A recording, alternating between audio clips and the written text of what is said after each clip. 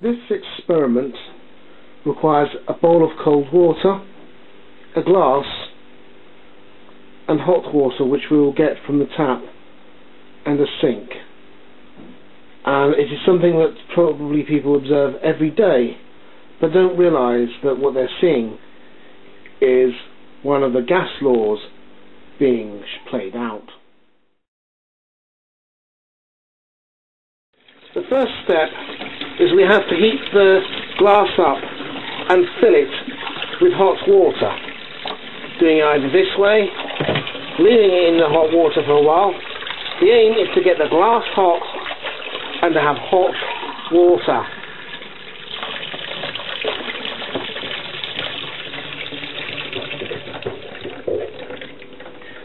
The next step is we empty the hot glass on the draining board and then immediately douse it with cold water.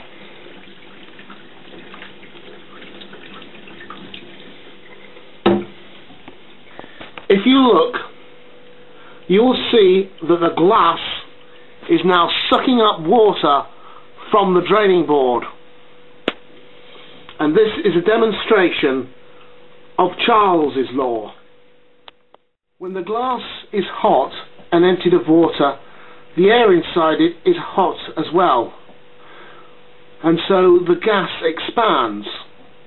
But when you pour cold water on, as we just did, then the air inside cools and contracts, sucking up the water that is available on the draining board, thus supporting Charles's law, which links volume of a gas to its temperature.